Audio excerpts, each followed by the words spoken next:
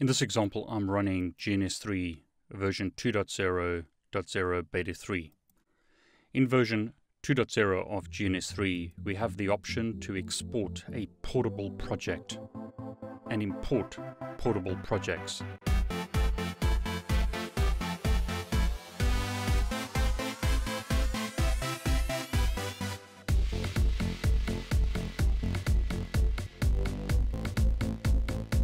So I'm going to select Export Portable Project, and I'm asked, would you like to include any base images? The project will not require additional images to run on another host. However, the resulting file will be much bigger. It is also your responsibility to check if you have the right to distribute the images as part of the project. And in this example, I'm going to include the base images. So I'm going to save this as DMVPN1 under my downloads directory and click save. So we could give this a name of test project DMVPN1 and specify other information here in the README file and click save. The project is then exported.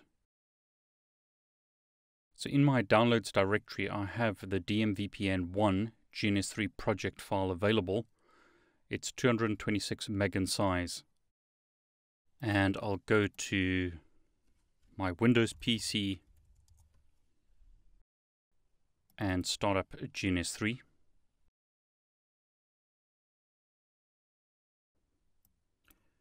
So in GNS3 on my Windows PC, I'm going to click Import Portable Project. I'm going to select DMVPN, which is the file that I exported on my Mac, and I'm going to click Open. Click OK to accept the project name. Files are then imported. The GNS3 GUI contacts the GNS3 VM, and files are uploaded to the GNS3 VM. So GNS3 is now importing the project files and uploading them to the GNS3 VM.